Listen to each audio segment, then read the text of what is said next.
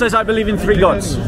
You see, the Muslims always run. The brother comes up to me and he starts the conversation saying that I've approached you before and that I want to talk to you. You walked off. You walked off. Show me in this book where it says I believe in 3 gods. He's filming me, he's not filming you. You're the one that are being rude.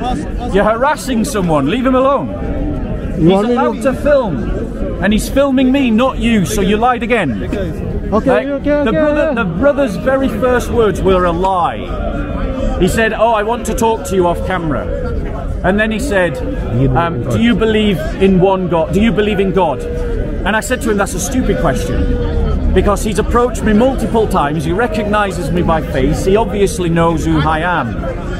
And he tried to say that Christians believe in 3 gods. Now, why does he say that? He says that because the Quran gets it wrong.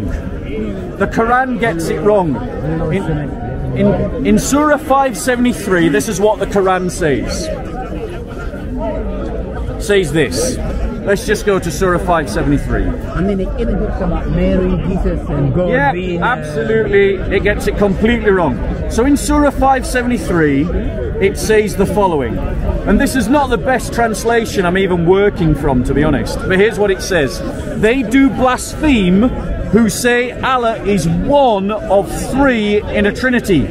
Now listen to the next bit, because this is why it's a blasphemy. For there is no God except one God. So the contrast between the 1 in 3 of a Trinity is the belief in monotheism. So the Quran thinks that the belief in a Trinity is a belief in 3 gods. And that's blatantly wrong. Christians don't believe in 3 gods. So the Quran is in error when it says that we are. And who does it define as those 3 gods? Allah, Mary, and Jesus.